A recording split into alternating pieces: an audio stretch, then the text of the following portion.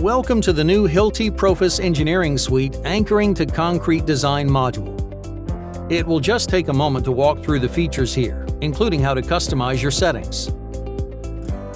From the header bar, you can access help functions and take virtual tours of useful features. You can also access your profile information from this screen, as well as settings such as file name, storage location, design codes, units, and default values.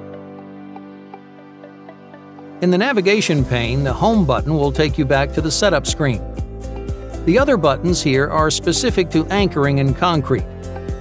The options appear in order from the bottom to the top of the application, starting with the base material, followed by the base plate, anchor, profile, and finally the loads. Each option opens the corresponding design input fields.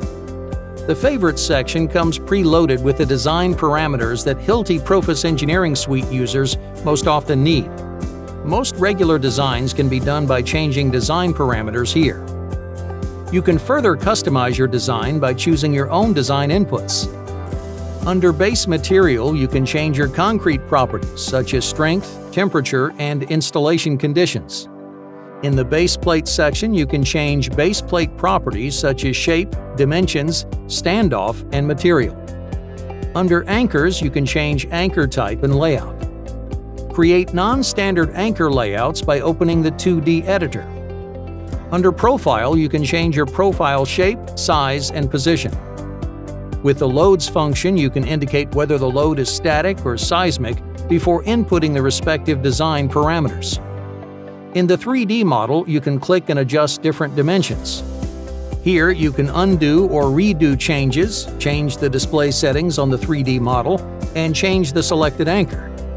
You can see the different load combinations here, along with corresponding anchors. In the output pane, the utilization metric is showing the capacity of the anchor that's being used. Notifications show any inconsistencies in the inputs that need to be corrected in order to get a valid solution.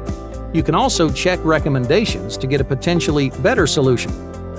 In the output pane, you can save your work as a template or export the output as a report, PROFIS design file, or a BIM or CAD file. Thanks for watching. We hope you found this tutorial helpful.